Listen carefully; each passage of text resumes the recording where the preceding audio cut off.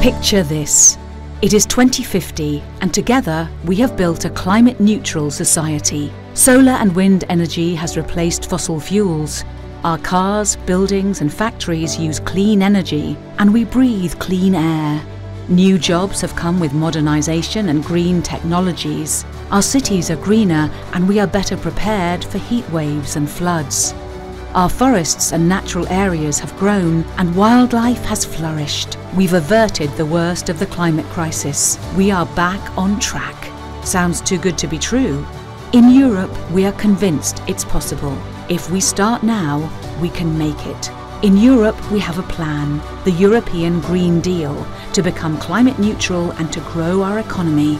At the COP26 in Glasgow, we will call on the world to raise ambition and take action that will lead us to a better future.